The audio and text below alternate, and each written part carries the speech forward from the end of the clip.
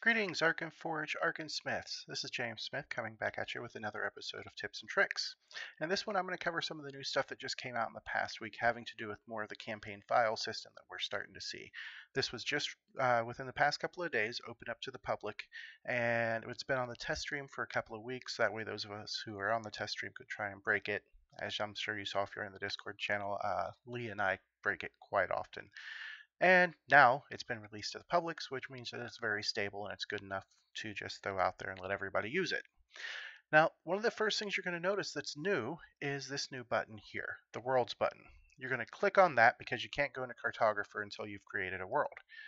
As you can see here, I've already got a couple of worlds created, but for the purpose of this video, I'm going to create a new one. We're going to name it Tips and Tricks. Just because, creative, right? Anyway, so got my world created. I'm going to select it, and after that, close that. Then we'll click on Cartographer, and we get this new menu. This new menu is actually going to be part of all the campaign control stuff. This is going to let us move our maps around, control where they're at, control which maps load. And if you look, wrong one. If you haven't created a folder system in your maps folder yet, you're going to be able to. That can be very similar to the one I've got. And once you've got it and you've got your maps and everything in it, as you can see, the maps have a few extra parts here. So like here, got the favorite button, which that's going to be important here in a moment. Designates it as a map. This here is the name of the map, the date that it was last accessed, and any tags that you want to add to it. So say Perdition's Daughter is the name of the adventure that this is in. So I could just use that as a tag. So one of the first things you're going to do before you actually go in and can start working on maps is you're going to select the favorite maps that you want to work on, and these save from one session to another. So if the next time you log in you want to work on the same maps, you can just load them right up, go into the Cartographer, and great. Now it's important to note that if you don't select any favorite maps, when we go into the Cartographer, which we do by clicking on this red X button right up here, click on it, you can see there's nothing there. And if we come out to the main screen, into scenario, and then the load map, there's none there either. And that can be frustrating. So make sure that you are selecting some favorite maps. And the way we do that is, once you're in the Cartographer, return to the file system here with map management, and then come in here and we are going to select some maps. Now the order that you click the stars in is going to be the order that it shows from top to bottom that the maps are going to appear in. So I clicked this one here first, then this one, then this one. And if you look, they appear top to bottom in the order that I clicked on them. Now that's great and everything, so we've gotten there. And we're going to select one of the maps to start with. I'm going to select this one here because I know it loads quickly. And one click, it loads, you're done. Want to switch to another map? Click on the next one. It loads. This one's a little bigger, and as you can see, lots and lots of people. So if I do something that changes the map fundamentally, like say I move that guy there, which I do, and then I choose to go here, it automatically prompts me to save. So if you haven't saved any, or if you don't want to save, you just click yes. If you do want to save, you click no. In this case, I'm going to load anyway because I don't want to save the change that I made. Pardon me. And back to the map that I was working on. This is all great. It's going to be quick. It's going to be really easy to use, especially in the scenario. Once you've got all the maps, you can load up or favorite all the maps you're going to be using for that night, or at least that you suspect you'll be using for that night, and be fully prepared. One of the other new features that they added was this here, save as new map. And what that does, it allows you to save the map that you're currently working on. So this one right here, click save new map, and say I want it to be another name. We give it a name, click OK, and it'll save it as a new map file with a new name. I'm not going to do that because I don't like cluttering up my stuff, but that's how you do it. So we're going to go back to map management. We're going to unfavorite these. Then we're going to create a new map. Now, the way we do this is we select the folder we want the map to appear in. I'm going to have it appear in the main map file there, and then we're going to create it. Another really creative name, and there it is. Now, as you can see, when you create it, it doesn't have the favorite symbol checked. Click on it, close that, then it loaded it, and we can work on it. And that segues us right into the next thing I was going to talk about. So I got my new map here.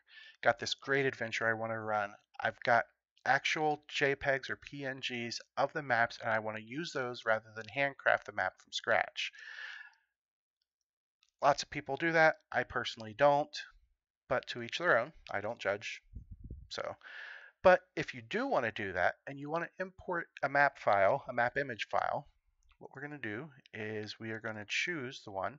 This one here is called Below Canabras. It is a map that I've been working on, or not working on. This is a map that I've pulled out of one of my adventure paths, Wrath of the Righteous for Pathfinder. It's one of the first few maps that your party gets to go to. So as you can see, I've imported it.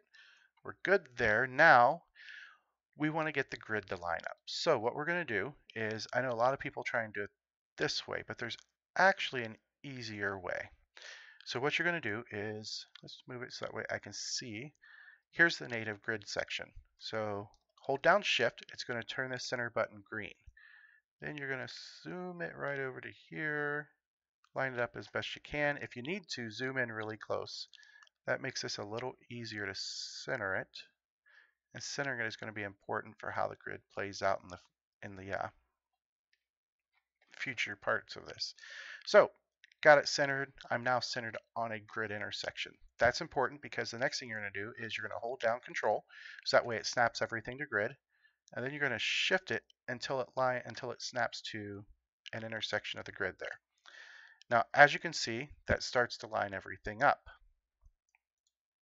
but it's not yet quite perfect. So you're going to play with the grid until your size comes in, and I don't think I quite have a perfect. There we go. So let's get this, zoom in a little more. I'm going to try and line this up a little better. There we go. And then we're going to, oh, nope, that didn't work.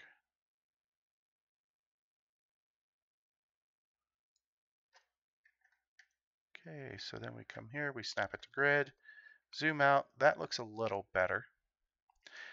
So then you can adjust the size to where the grid lines up and is about the same size. Now the problem that you're going to run into is the farther you get away from your center point, the more the native grid is not going to match up with the Toolkit grid. That's just the nature of the beast, especially with Paizo maps, just because most of Paizo maps are hand drawn. So kind of got to live with it unless you have a way to remove the native grid off of the imported map. Some of the other mapping programs allow you to do that, but if you're pulling an image straight out of an adventure or a PDF, it doesn't. Oh, excuse me. Sorry, talking a lot makes me yawn. Okay, so that brings us right into the next part. Once you have your beautiful map, you're going to lock it in place. Then you want to add light barriers, and that is actually pretty easy to do. So we got our barrier tool here, and we're going to come down here, and as you can see, this hand is not doing anything. You draw straight lines, that's all cool. I'm going to erase them. So if you don't do anything else and you use the barrier tool, it just draws straight lines. You take your other hand, you hold down shift, it switches it into freehand mode, which allows you to do this.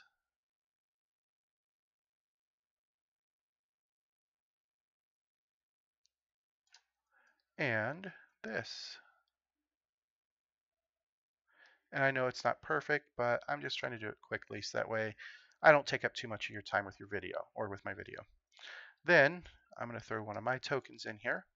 Bear in mind, tokens are not yet official. These I actually imported as objects. And I have them set up as objects, and then during the game I move them so that way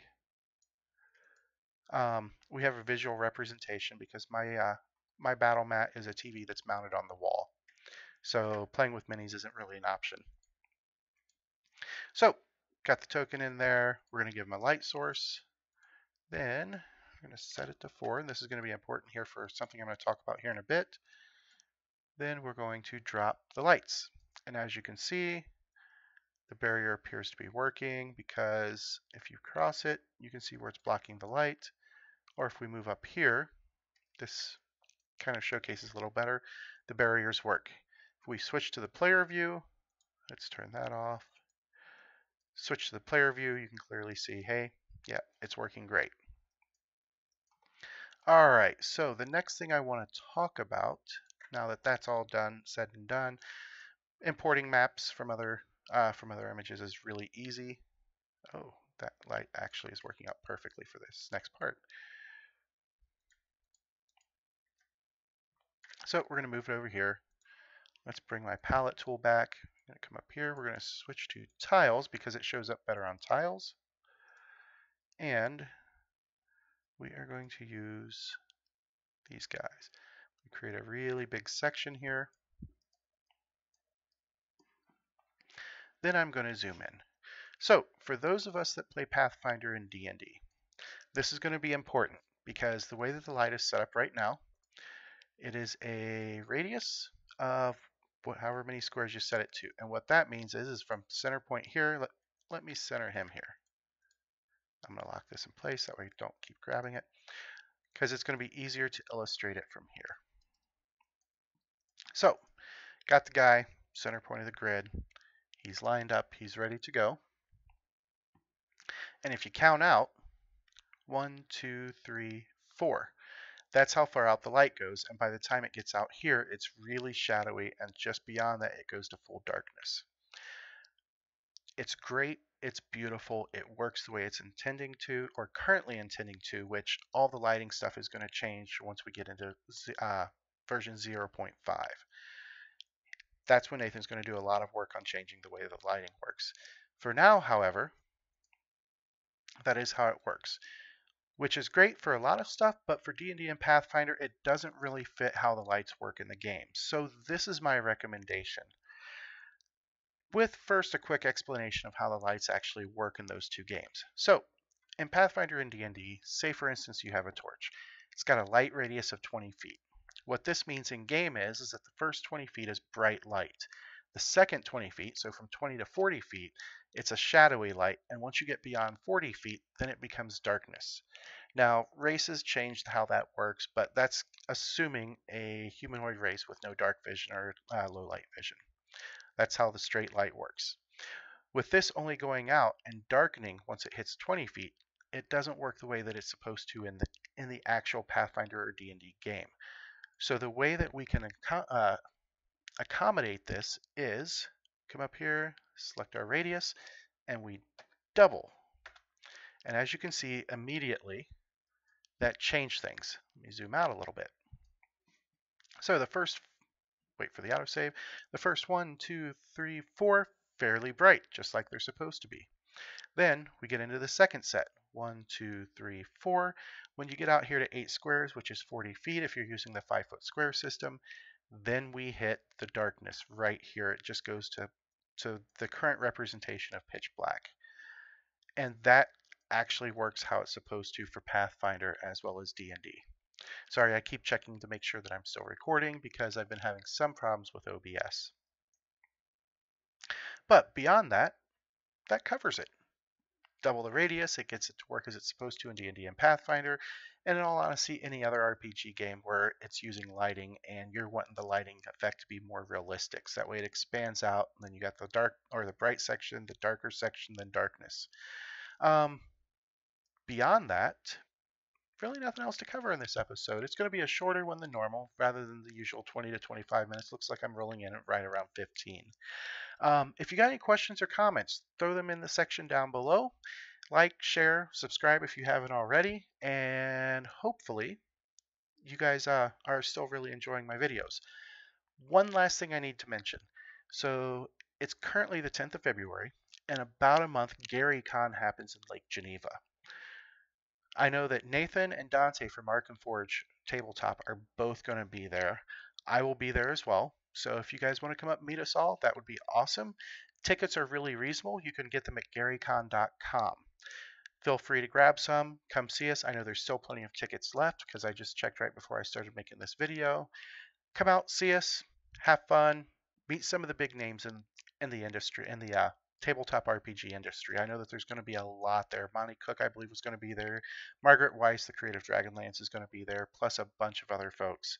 And it's a great time to get new product. So, any questions, comments, like, share, you know what to do. Have a great night, folks.